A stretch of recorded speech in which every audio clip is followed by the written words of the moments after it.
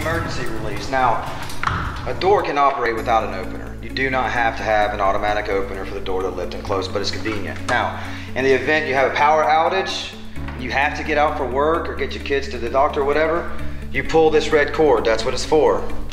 That's your disengaging it. Basically what you're doing is you're disengaging the arm from the carriage, which is driven by the actual motor. Watch the black piece come away from the carriage.